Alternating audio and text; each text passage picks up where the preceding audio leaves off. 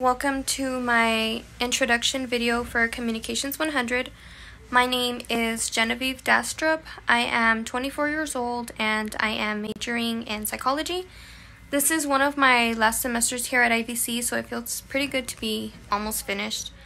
I am a mom. I have a 3-year-old son named Jaden, and I think being a mom has made me feel way older than I actually am, so I do not have any interesting things to say about myself, but I do enjoy getting tattoos.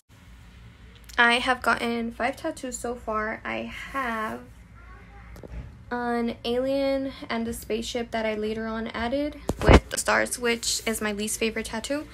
I also have 3 triangles on my arm right here, and I have a snake tattoo. I also have a rose tattoo around my belly button.